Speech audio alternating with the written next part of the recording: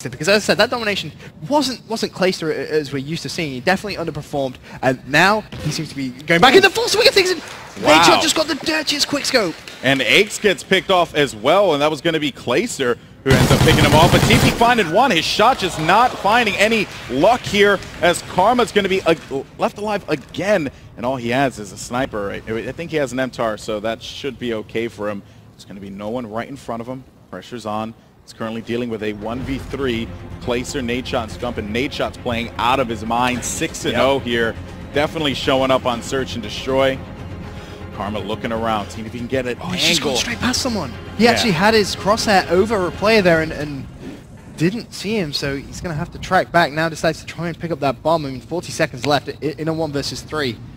It's not looking good. And as well, Clayster still yet to die. But it looks like now Karma is going to see someone to the left-hand side. Get Scump. That's a good start now with 30 seconds left at 1 versus 2. This is looking a little bit better for Karma. Although if he can find this second kill, it really is going to help his cause, because he can only really afford to go towards that B site in terms of time. 20 seconds. It is ticking away. And Optic going to know this, but there's the kill on Karma. Picks up Clayster. Now it's a 1 versus 1. Karma versus Nadeshot. Nadeshot still yet to die. 6-0. Karma, is he going to go for the plant? Is he going to bait it out? Looks like he's going to go for it now. Is Nadeshot going to challenge? He's going to need to. Otherwise, the plant is going to go down. Oh no, right behind him. Karma, oh my God, Karma just destroyed Nadeshot. You know, but you have to think, as you know, as